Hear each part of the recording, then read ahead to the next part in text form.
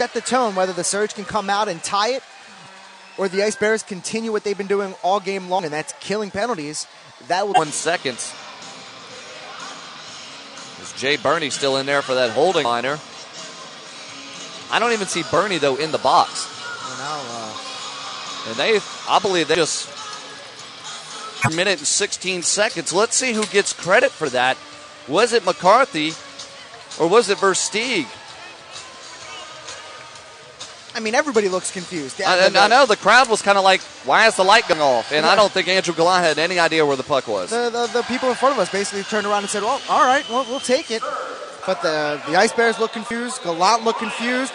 Even the Surge players look confused. But the Surge able to knot it up on a very fluky goal with a minute left in this 5-minute major penalty.